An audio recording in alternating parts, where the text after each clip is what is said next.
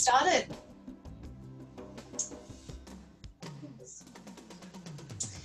So happy Friday everyone, and here we are again on another Connect and Share, and it's hard to believe we've been through 21. This is our 21st birthday for our Connect and Shares, and it's been great to bring you weekend reviews every week and also some guest speakers on various topics, and today we have a great lineup for you as well.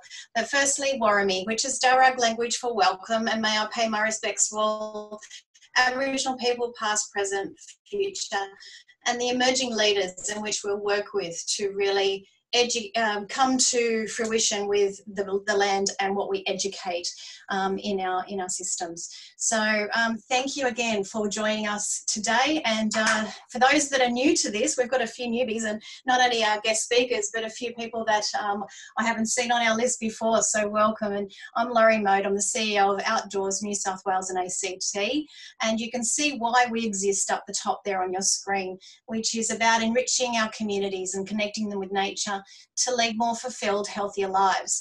And that is truly what we believe in, so that we help you guys in connecting with opportunities, whether it be through events, training, advocacy, marketing, anything that we can do to make your job a lot easier as we transition through what has been one hell of a year, and we can see the light at the end of the tunnel. Although we would have loved that light to come a little bit quicker, but we need to make sure it is light and not a train heading our way. So we've got a few challenges, but yeah, we feel that we're very well placed as we come out of the rest of this year into 2021. So the week in review, just quickly, a lot more government discussions around camps in particular, if you recall, and for those camp providers on the line, it is a real challenging time in which that we cannot seem to get the health department to understand that we are COVID safe. We can conduct our activities without any further risk to what they were experiencing in their own schools. The good news is I've been working with the Small Business Commissioner in New South Wales, who is advocating on our behalf now, and we're still in discussions with the usual people. The latest advice that I received yesterday was it was be reviewed in school holidays. I've certainly jumped up and said that's too late. We have literally a week now where we need to tell schools to get back to camp in term 4, so they have enough time to schedule and put into plans what they need to get back to camp. So hopefully next week we'll have more news on that for you. A reminder on the pricing review, and thank you so much to those that have sent their prices in. You're amazing. This is a really crucial project to really look at our sector in that camp space, and also match with what the government's doing with their competitive pricing, and make sure that they are competitive neutral when it comes to their facilities. So please, if you haven't already and you are a camp provider, send me your pricing, whatever structure it takes and whatever form you've got it. I will navigate that for you. And as I said, it's a confidential report. I will be sifting through it. I will prepare some top line data and share that with you all, probably in a Connect and Share in the very near future. The board meeting happened this week, so our monthly board meeting, and out of that I'd like to let you know that we now have a formal risk management and incident response group subcommittee. So you might remember last week I told you about the group that got together, and it was important to not only protect them but also give opportunity to you as members through that committee, and they are now official. So welcome to those guys. So I think we've got a few on the line: David Chitty, David Gregory, Brendan Kerr, and Mark Arundel. So thank you guys for being part of that. If anyone else wants to join that committee, you are more than welcome to come forward and let me know. But really appreciate your time and effort on this. I think you'll produce some amazing things in partnership with the team here.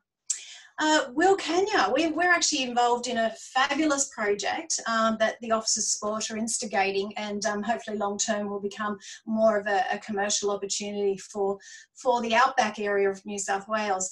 And they've put together an amazing Aboriginal program where they're bringing people from the city and connecting them with the Aboriginal youth out there on an outdoor adventure. And we know that the benefits are huge in outdoor adventure on their own, but to have mixed cultures like this is really really exciting. So I'm dying to tell you all about that when it actually goes ahead in October and what the results will be. Crown Lands, I had a great meeting with the director and the strategic planner, who has done the strategic plan draft that went on exhibition in the last month. And we put in a formal proposal and had a great catch up with them this week. And they've certainly understood our position on the strategic plan in opening up more of that nature Crown Land for activities like we provide. So I'm looking forward to working with them on that as it progresses. I'm going to leave the discussion on TAFE Cert 4. You might remember last week we had a big discussion around qualifications and what the sector needed. So I'm going to let my colleagues of TAFE New South Wales take the floor on that very soon. And the other one is we've been busy pulling together some sessions for you, which are small business workshops that we've teamed up with the state government with Small Business Month, and that is October. So please keep an eye out. It would have been on the members newsletter that went out yesterday. It's been in social media last night and today. And we have 4 sessions to bring you. The first one will be amazing. And if you know the name Paul Wade, ex-Socceroo captain and amazing individual, he will be our guest speaker at our first Small Business Month session on the 7th of October. So it's free, register. It's essential you register because it's not a connect and share login. It's a webinar, so it's a new login. So if you're interested, please jump on and register for those sessions. And as I say, there'll be 4 and 4 different links. So that's Small Business Month. And don't forget the free offers. So some of you have taken up the opportunity with Action Coach. This is the last week we're offering it. So if anyone really wants to have that one-on-one, 1-hour session with Action Coach, please let Leslie know so that we can pass it through to Michael, and that way you can hook up your one-on-one. And that's a great offer. As I say, the value of that is nearly $439. So jump at it if you can. And I think we've got Kevin on the line. Let me see if I can find Kevin. Leslie, has Kevin joined us? There he is, Kevin. Yes. I can see him there. Okay, Kevin, did you want to talk? Kevin's our training provider that's providing the infection control training. Kevin, did you want to talk to what you're offering?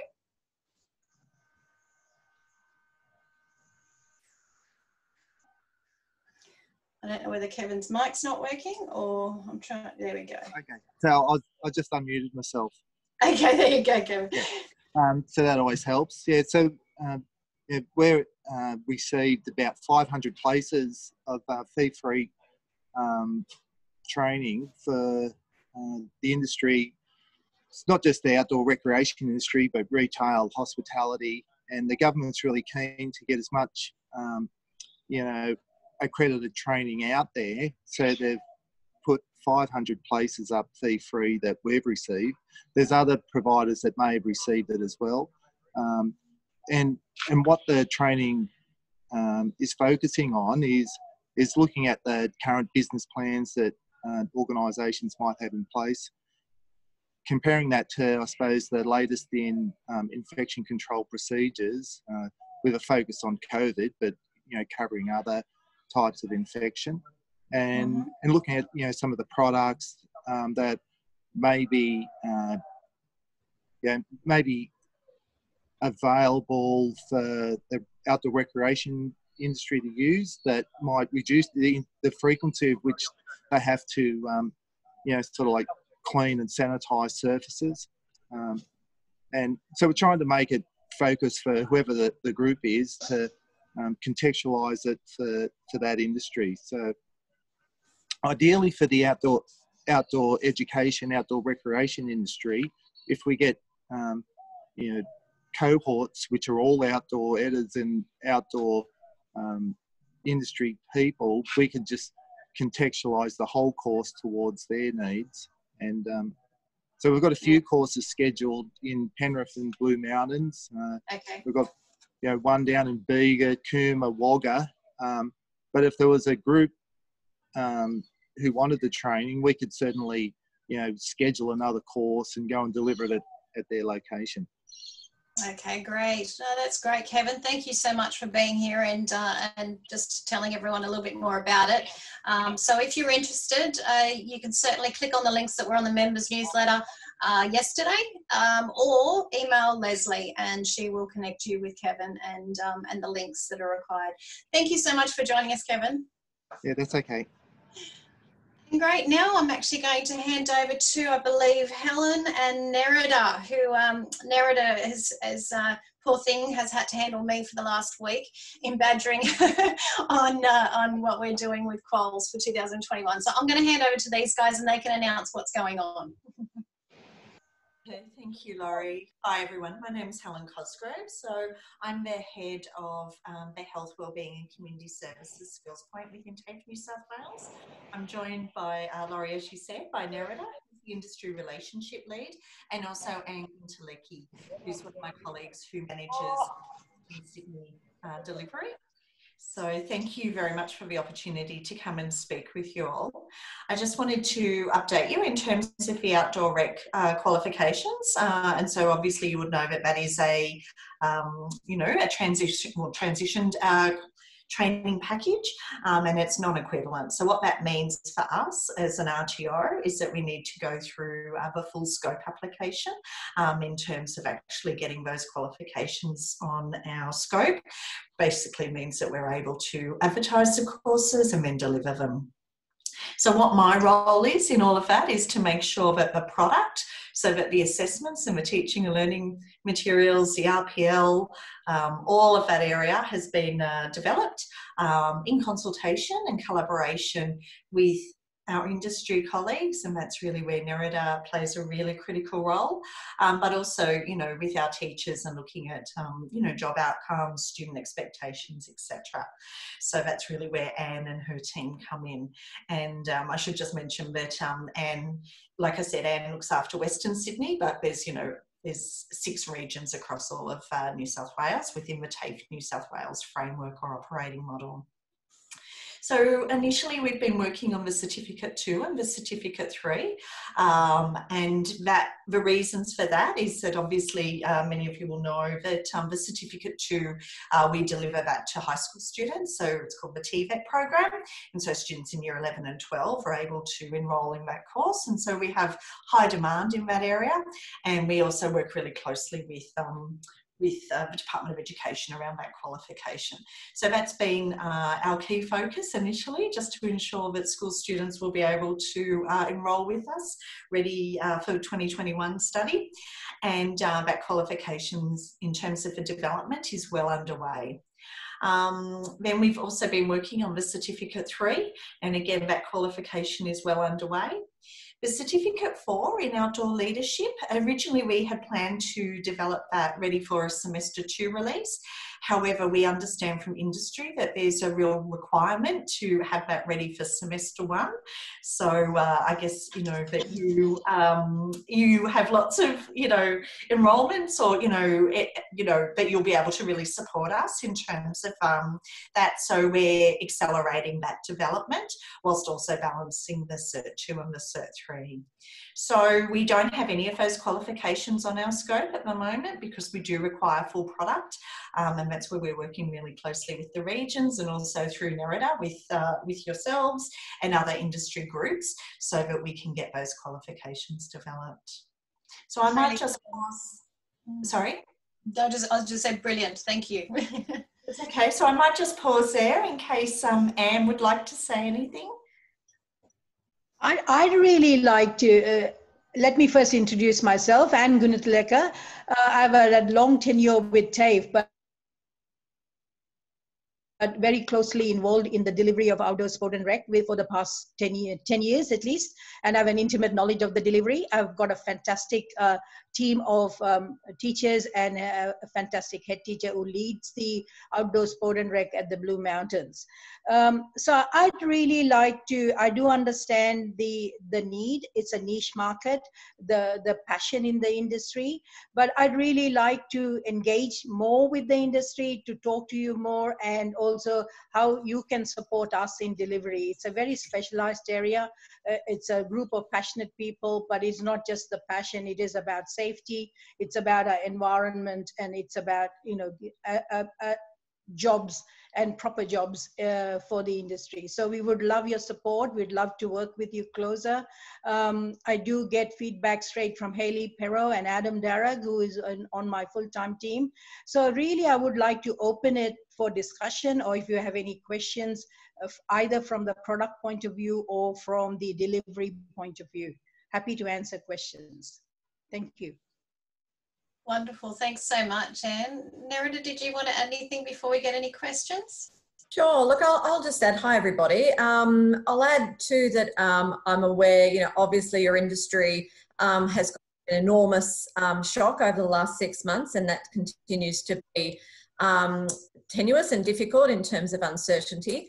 Obviously now looking to a semester 1 start for the Cert 4 is really positive, but obviously you need skilled workers early. So you've got none of your overseas people coming in. You've lost a lot of your existing trained workforce. So I guess we're also really interested in troubleshooting some of that early phase requirement as well, because obviously we can't produce a Cert 4 person, even if they start day 1 in semester 1, that's going to meet your needs. So it is about having an ongoing dialogue, I think, around what we can do to be flexible, adaptable, meet the needs of industry, particularly in hopefully an energised first semester with a lot of your market coming back. So I guess I would just add that piece as well. Yeah, brilliant. Thank you so much, Nerida. Does anyone have any questions or want to raise any points in relation to this discussion? I'm hoping they're all just flabbergasted and really excited. No? Okay. Just also, I guess it has been a really niche area for us. The enrolments traditionally have been quite small and quite localised, and I guess we're hearing from industry that the demand that we should expect is going to be very big and different from previous years. So I guess we're looking to industry, as Anne said, to work with us about how we can drive those enrolments for these newly minted products as well. Yeah. Was that something about outdoor skill, a range of skills? So sorry, just to reiterate, sure. Make them understand modules to get them through. So if there's certain things that they need, if they're needing certain things, that they can work with you to get that qual fast tracked or worked for their needs. Is that right? Going to respond to that, Helen? Sorry, I actually, I don't know if it was my sound or everyone's, but I actually dropped out for a second, so I didn't hear the question, Nerida. Sorry. I was just saying, Helen, it was, I suppose when you talk about those little modules that you want to establish, first off, it's giving operators the opportunity to get certain skill sets ticked off in a more efficient manner, as opposed to the whole cert being delivered. Is that what I understand from what Nerida was saying with that early package? Yeah, so I mean, I might go first, Nerida, and then hand over to you. So I mean, from a product perspective, we have to develop a full qual. So, you know, obviously skill sets can drop out of that, but for now we're focused on developing all of the units. And, you know, across the 3 qualifications, it's obviously, you know, quite a lot of units. So there's a lot of discussion at the moment around the electives and the clustering. And, you know, obviously, you know, then identifying what are the, you know, from an industry perspective, from a teaching perspective, and from a student perspective, what are those critical electives for us to focus on? So Nerida, I'll throw to you. Yep. Yeah, so certainly when we were developing the Cert 4, we actually have a really extensive elective list that was agreed to be produced. So actually quite a lot of the electives that are in the Cert 4 are being developed at the moment anyway, but we'll be obviously adding additional of the skills hard skills in the Cert 4 offering. So certainly if this group wants to provide some feedback, I think we've got a fairly good grasp, and obviously we've got people like Simone who's on online, a lot of industry people who are working actively in the industry, and our previous discussions with a lot of providers about those core things that you need. So I think I'm feeling really confident that we've kind of got those ones. I realise you're a very diverse industry, and there are people working in niche markets and niche skill sets. We won't be able to promise to offer everything, because clearly each one of those is a big piece of work. We've got to have expertise. So, you know, certainly can't promise that everything on that very extensive list for Cert 4 will be developed, but certainly all of those key ones for the majority of the industry are absolutely there. But if this group, particularly now we're moving into the development of the Cert 4, want to have some input into that, that'd be fab. The other thing I'll note too is certainly a lot of the feedback I've been getting from industry has been those requirements for those other skills. So those skills to work with young people, particularly marginalised groups, being able to do a better job, I guess, at some of that group facilitation, and those sort of, you know, giving, and obviously I anticipate, as you would too, the demands from particularly the school market to really hit on some of those resilience and also some of the, you know, mental health impacts that we expect the whole community, but particularly our young people, to have been exacerbated through this COVID period. So we're also open and very, very interested in working with industry about how we can enhance our delivery options. And this is where people like Anne come in, what other electives that we might offer as TAFE more broadly, because we have obviously, we deliver, you know, youth work and community services, qualifications, health qualifications. We have a lot of additional units that we can actually build and enhance an offering to, you know, meet those needs that we're hearing really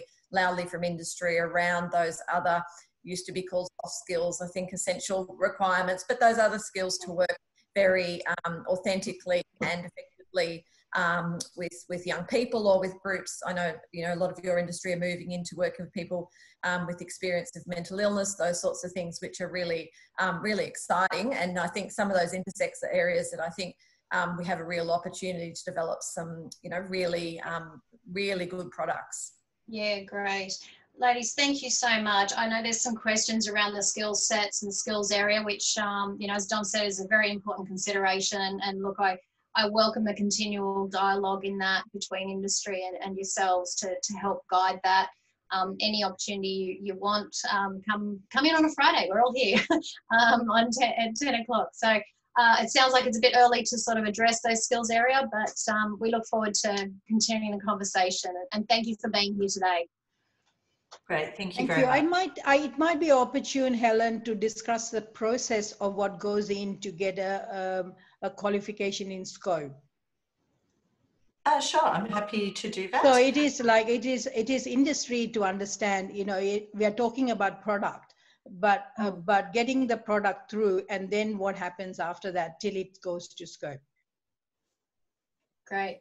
Thanks, Helen. If you could do it really quickly, that'd be great. I'd love to get on to James very soon, so that'd be awesome. No, that's okay. I'll be super quick. So, I mean, obviously the training package has a requirement in terms of a number of units that we need to develop, whether they're core or elective. We then have to develop all of the resources, so assessments, marking guides, RPL, teaching and learning, facilitator guides, everything. It all goes through QA, and then it all is signed off by our managing director and goes forward to ASQA. So it's a really significant process, and you know, anybody who's, you know, works in an RTO will know that, but it's certainly not an easy you know, or quick process to do. So look, hopefully that kind of covers it, Laurie. Otherwise, maybe just email me if you've got some specific questions. Yeah.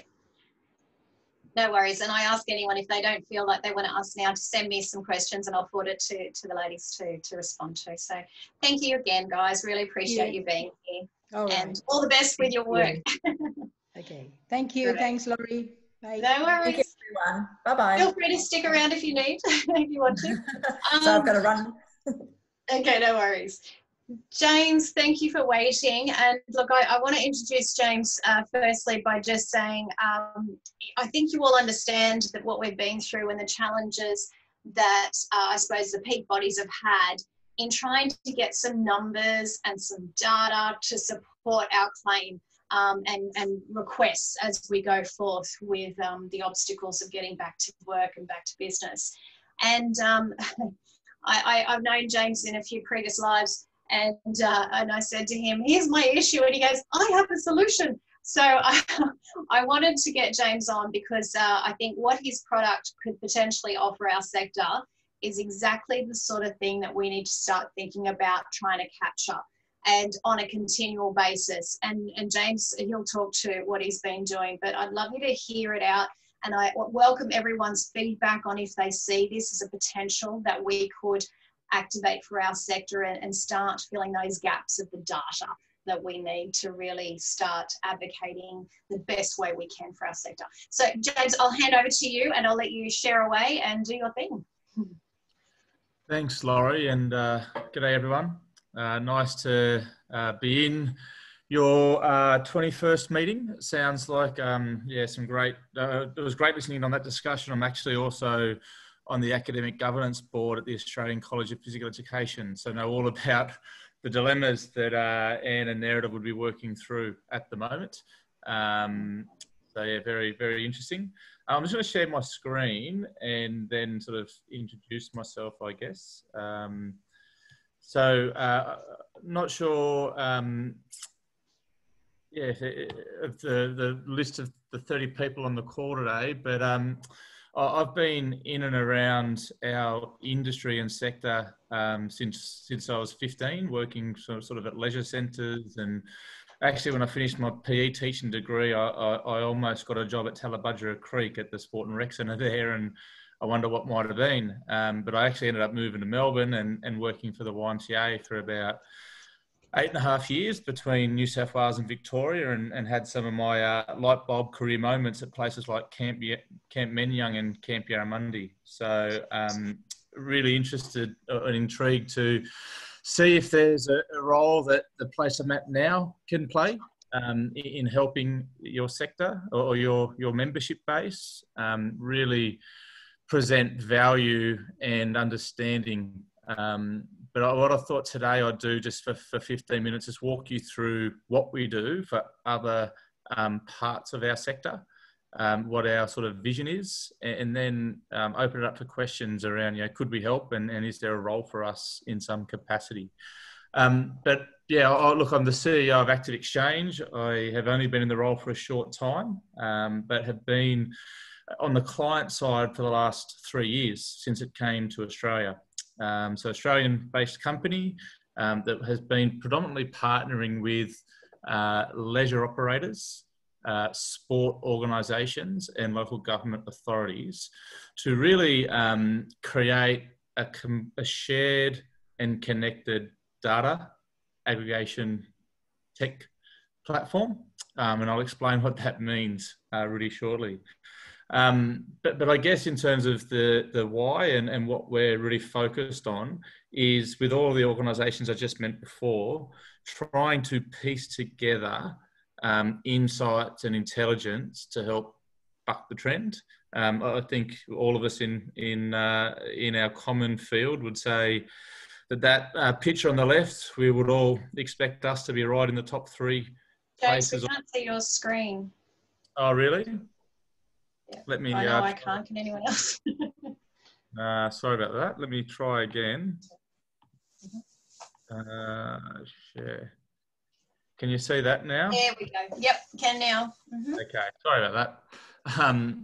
But that picture on the left, I think we would all know that Australia's right up there in the issues that face us around obesity and movement. But the picture on the right there is my daughter and her granddad. So Livy's now 5, but really, really active young kid. And her granddad, being 73 now, really, really active too, and has sort of lived a very active and outgoing life. He still kayaks most mornings and is very busy being active and chasing Livy around 3 or 4 days a week. But he's not the norm, and I think we all know that. 1 in 7 people are over 65, and 70% of them don't get enough activity. what we're trying to do is, across all people in Australia and New Zealand at the moment, is really understand what would make somebody be more active than somebody else, and how do you then understand what to do next to get more people active, more people through your doors, more people into sport and leisure and other things, based on a series of deep data analysis. So then we then start to understand the movement of people through sport and leisure and other things. So we're really committed to that. Active Exchange today has about 370 sites that track their member behaviour across our network. We have about 16,000 facilities that sit in our infrastructure database. And we also have about 70 sporting and government organisations who are somehow connected in and using insights. But I guess what I wanted to share is a couple of slides that talk about why and how we started, and we've still got a long way to go. So it wasn't that long ago that my desk looked like that on the left there, and even at the organisation I was last at, which was Belgravia Leisure for the last 5 years, there's a real challenge that we have in terms of having inconsistent siloed data sets, and the things that probably, as I say to you, you would say we're exactly the same, and we're all on multiple point of sale systems, and we're on different platforms, and it's really makes that really hard to make decisions and actually extract insights or predictions. So in other parts of our sector, being fitness, leisure, aquatics, golf, sport, we've been working really hard to clean up databases. So we don't change databases, we're the intermediary to clean them up. And then we create data standards and start to push those data sets into our platform that then starts to be able to allow us to do predictive modelling. That's the work of a data science team. It then creates information that we can sort of better understand why people do what. And these are the things that we've been doing. I'm going to show you some examples. There's also a real lack of coordination and you know, the sector working together. And a great example was just, you know, recently in the construction, and I love this group, the 21 meetings already sounds coordinated as a starting point. Having left another organisation, you know, it was only because of COVID that a industry alliance was established. They're the sort of things that can really change the game in terms of intelligence and insights, and then leading to advocacy and lobbying, the opportunities with collective data, you know, across issues. So really, I'll walk you through, and I'm mindful of time, but what we're doing, and often people get concerned around data and privacy, and well, how do we do that, and why would we do that, and why would we collaborate on this stuff? The stuff we're doing has been happening for decades, and that's why when retail comes through a COVID situation, they can talk about impact, and they can talk about future, and they can start to lobby and demand to get open earlier, or have restrictions eased. Similar to what the work of like CoreLogic would do with planners and understanding what's happening in the retail markets. So in property markets.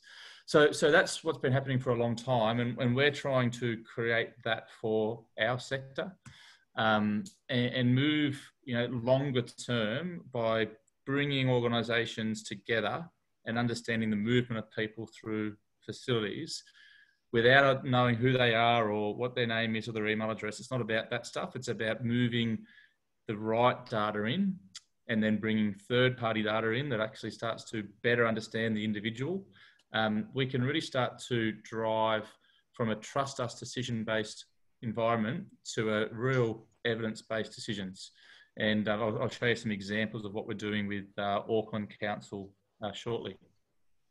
But this is just an example where in more developed and mature markets, such as obviously property and planning and others, they're able to really understand the economic value of investment, and not just the financial cost, but the potential savings in the future on things like the health burden of Australia. And that's what we've started to do and model through our research. So what we have? It's called the Sports Eye Network. So if you look up Active Exchange's website, you'll see we're broken up into 4 core products. One's the Sports Eye Venue Operator. So that's what gyms, pools and alike would be on, and they understand based on their member movement what's happening. You know, where are members at risk? What's their pattern of behaviour look like, and how do you then get in front of that to make sure they come back, they stay, and they stay longer.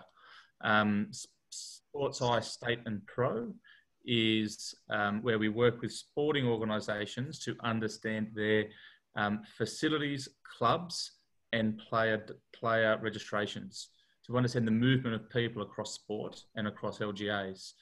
Then the Sports Eye Local Government module is where we work with local government to understand the movement of people through their venues and the movement of people over boundaries. And they can start to better plan and align the decisions they make next. And then the last one is our Sports Eye Business product, which is really helping forecast and identify commercial opportunities based on all the information we have around supply and demand and provision and future demand. So if you've got a dot and a map, you know, what do you do? How will it perform? So I know that's quite a quick whip over, but just an example of what we've done with a partner in Auckland. And we do have industry partners we're working with. So Aquatic and Rec Victoria, we've got a really clear partnership with them to understand their Vic Swim program and how it's responding to COVID once their pools reopen, and other industry bodies. But Auckland City Council outsource all of their pools to multiple operators, and they operate some themselves. So they really wanted to understand how those facilities are performing against each other to help them make decisions around investment. They don't have an in-house analyst function. They want to grow the reach and the scale of the facilities they have, and they want to understand unmet demand. So where do they improve their engagement and communication with the community? And they also utilise our social value tool to really review the value of the leisure assets, to go beyond cost to serve modelling, to then cost to serve to refocus their modelling. So I'll show you how they can do that shortly. So the modelling that we've pulled together isn't just our data, as I said before. We bring in a range of third-party data, such as Experian data, which puts an individual and wraps a whole 950 indicators around them. Then we pull in their behaviour data, but we've also partnered with KPMG to build a social value model that currently exists for leisure sites. We're also doing the same thing now for sport, and we may be able to do other ones for other parts of the industry should they want to. So they're looking at a particular place for sport and the social value that sport has on the cost of health investment or health savings. So that's the reason we chose to partner with KPMG was based on the value of community sport infrastructure report they did for Sport Australia back in 2018. So we've then taken those learnings and applied them to our information to build a leisure model that understands the value of leisure facilities. And we're doing the same for community sport. I'll really quickly whip over this because I'm mindful of time again, but there's a lot of deep data analysis that occurs to get us to the place where we put some numbers on a dashboard and share information. We look at a whole range of indicators around chronic and acute health care and the propensity of people based on the segment that they are to then suffer those illnesses over their lifetime. We look at the cost to support those health issues, and we look at then the activities and propensity of activity that can, I guess, counteract or prevent those acute and chronic diseases. So there's a lot to digest in all of that, and I'll probably need to come back and talk more down the track if you're interested. But we do look at a whole range of these issues because it then links to be able to tell us, based on, again, in a leisure portfolio, based on what they do and how long they come and the average time they spend per week and how long they do that for, it starts to really demonstrate value from a lobbying and an advocacy point of view.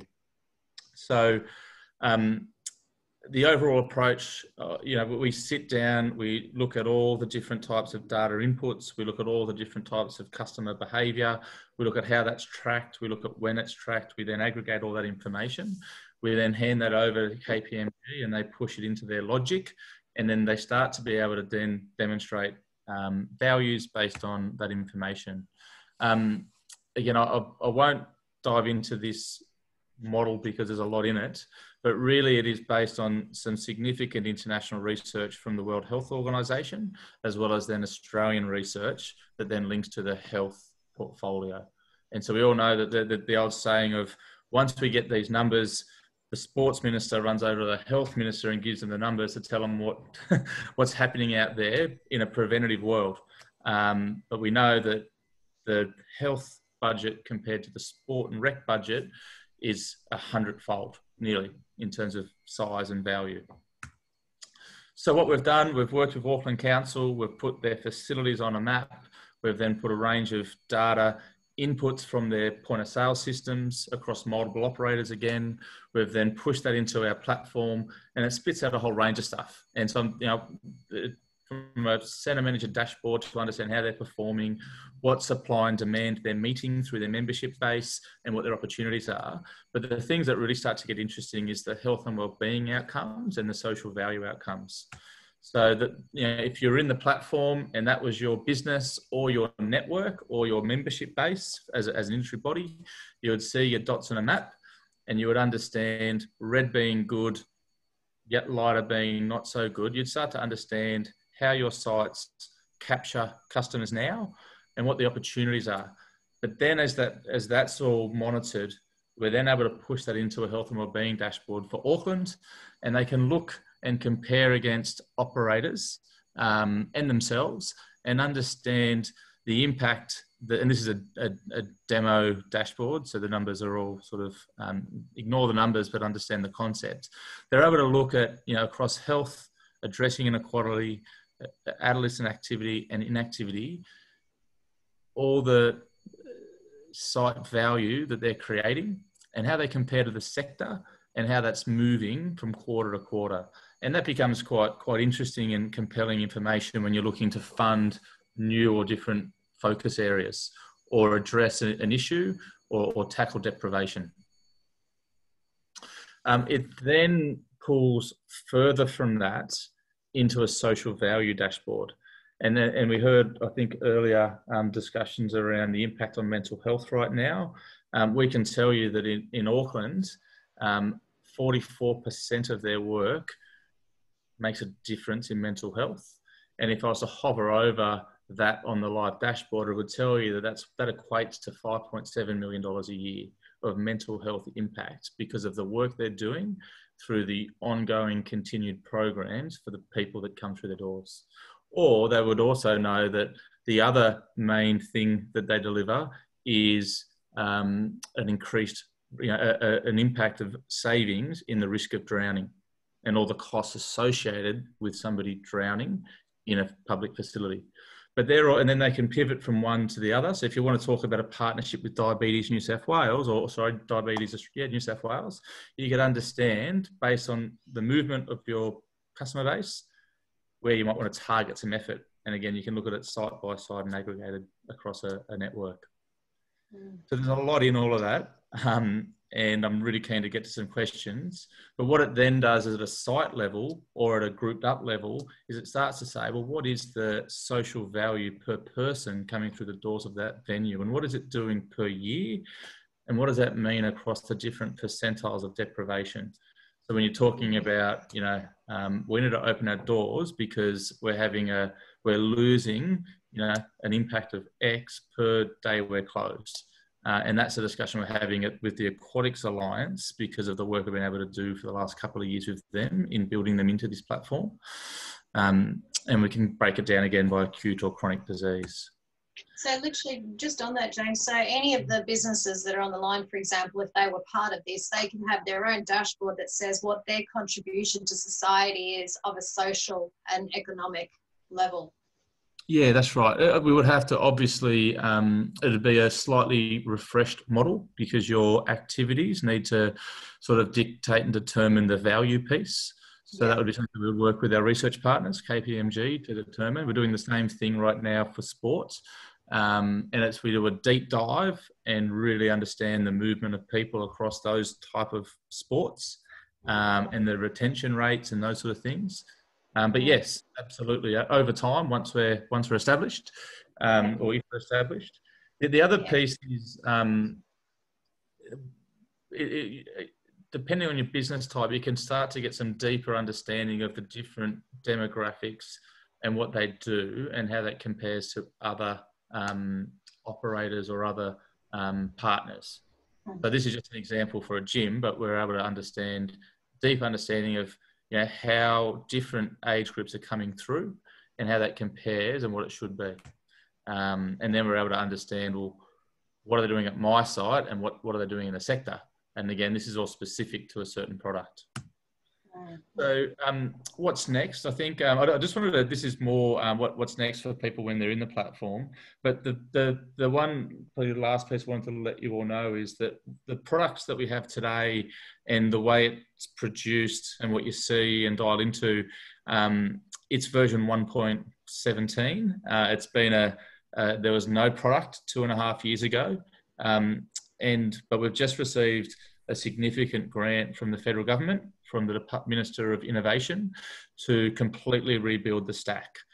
So that means a version 2.0 with the whole focus to try and bring the entire sector in on the platform. So that means, probably now more than ever is the opportunity to talk about specific needs of specific industries within the sector. And that's sort of a 6 to 8 month project for us to, whilst we've got a product that works in terms of its scalability and the ability for us to partner more broadly and bring the whole industry along.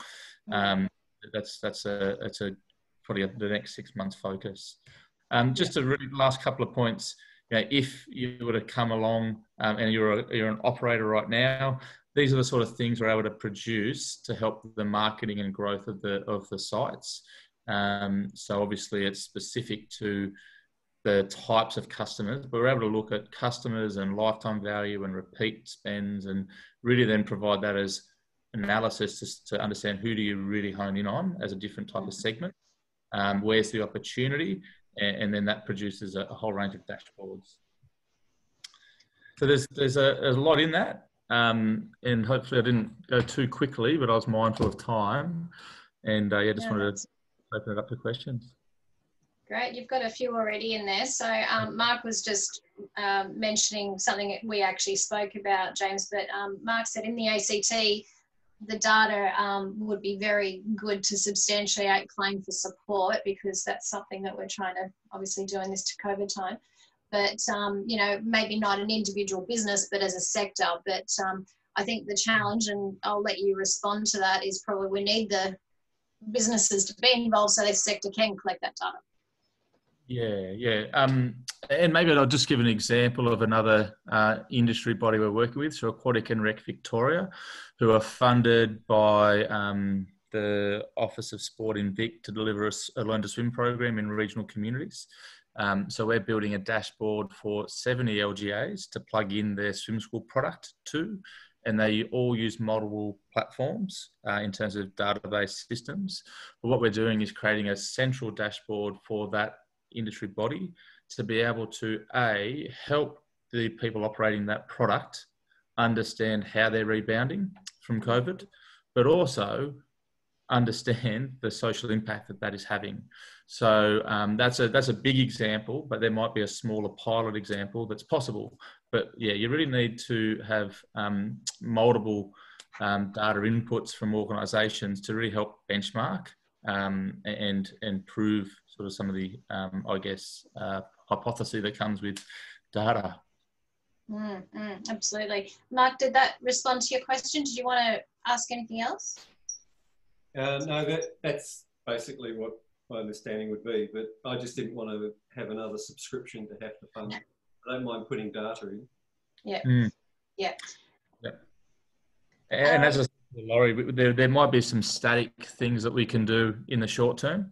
You know, we are, the operators that come on with us longer term are subscription based because it tracks data over time, and that's probably why our KPMG partner is partnering with us, is because it's not just a one-off snapshot. It's actually tracked over time and it changes over periods, and it's the movement of the levers that becomes quite insightful. But that we do one-off snapshots as well where we're requested. And James, Warren's got a really important question. Warren, did you want to talk to that? Yeah, I just wonder how long it would take to build up the data set that would actually be useful for an industry that you haven't been working in, such as the outdoor industry. Yeah. And the second part of that is, you know, I assume you need lots of people participating. So does industry fund it or do individual players fund it? Yeah, great question. I'll answer both, and again, just use examples of others. So it does take a period of time to sit down and understand what your databases look like and where the common threads are. But that is the work of us. So it can take weeks to 2 to 4 weeks to do that process properly. Once we sort of agree on the starting point and the end point of what we're trying to achieve. We've got the database engineers that love spreadsheets and love doing that stuff. That's sort of an interesting skill set. But it takes 2 to 4 weeks. In terms of volume and size, we've done projects with 4 partners, to just look at a small thing with minimal databases, and where the industry has funded it because they've said it's needed and it's the right thing to do, or it's been shared as a cost between those 4 operators. We've got multiple examples like that. We've got the infrastructure database that sits on top of our platform, which we've actually handed over to Parks and Leisure Australia to auspice for us and help us build this infrastructure network across Australia. That was co-funded by a range of organisations and a range of consultants, because they were sick of having to go and pull every time they want to do a new place on a map, they've got to go and ring everyone around the network and understand what they have and build out a data set that then helps them plan. Well, we've actually done that for them. So the way it's funded can be varied. It could be a partnership in the industry, or it could be a specific number of operators wanting to get to a better place. And what you're telling me, James, with costs, it's probably not as expensive as what people would think. Particularly, you've run a few pilots where the general cost has been quite considerable. Yeah, it is, and because as firstly, we're wanting to get different portfolios onto the platform. So we're doing things with, at the moment, we've got all sort of the leisure model has been built. Then we've delivered a fitness model. Now we're working on golf and tennis.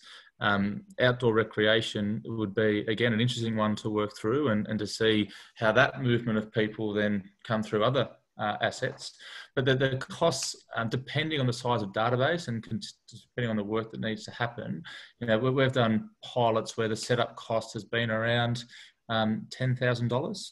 And then the ongoing kind of subscription costs, because you need a 6-month window of time to really run a process. If it's 5 facilities sitting on that, it's about $500 a month per site, to run that model. So if you think about a research project that has significant uplift, that's the kind of rough figures from a price point. And that can be shared through multiple partners, obviously. That's right. And there may be ways that you can reach out for grant funding to support something like that as well. Yeah. We've just in the midst of delivering something for the Office of Sport, where they're taking the lead to get 10 sports on the platform and using it across the entire state. And we've done something similar with them. And the idea is that they're the lead and they're sort of working with the sports to coordinate a data consistency approach. We then work with the Office of Sport to plug them into the platform, and they become the auspice. It's really their platform to drive their planning and decision making. Mm. David's got a really interesting point there, James. I mean, can this happen at a national level, or is that too broad for where you're at now? Or yeah, what's your thoughts on that? Oh, look, I think it definitely can. It'll just be about timing, and what's, it's always good to pilot first, because working with a smaller number of groups to understand data literacy, data consistency, and applying some standards, that's quite hard to do at a national scale first. But if national would be the preference and you had a longer lead time, that's what we would need to work through. Our goal is this is an international platform. It's in Australia and New Zealand right now. Our view would be to connect Australia and New Zealand to the platform longer term, but to start with where it works well is where the cluster of data is within a region, or a broad. Doing it broadly, the data doesn't really tend to talk to each other. So Canberra is a good example of a pilot opportunity. Yeah, absolutely. Okay, great. I think just from my sense, with the frustrations, that the Marsden Jacobs report was amazing and provided so much data about the value of our sector. But, as everyone knows, it was done in 2016. So the data now is so out of date, not only with COVID, even pre-COVID, it was out of date. So this is literally for me, having access to on-the-spot data as required. And as Helen said, great for grant applications or assessing new program development opportunities for the sector, which is exactly right. Thank you so much, James. Does anyone want to ask anything else before we let him depart?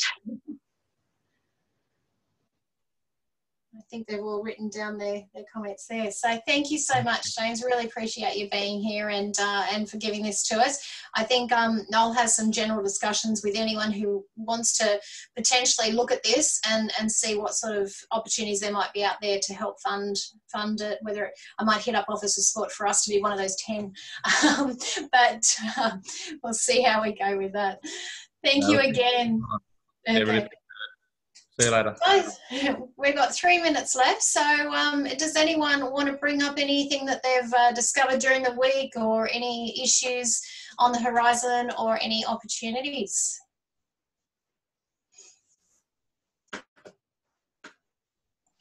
Hi, Laurie, it's Simone. Hi, how are you? Yeah, good, thank you.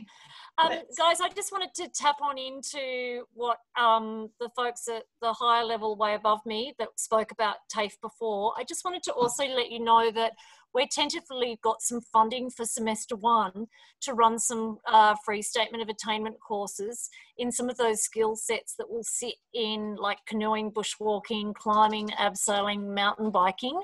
One thing that and I've sort of approached this with my supervisor, one of the things that we've discovered, and you probably will find this as you're rebooting, is that the rusty nature of students or staff. So we went through that period of no programs from March till July, and from July till today we've run 42 field excursions or field trips just to get our students to be able to graduate.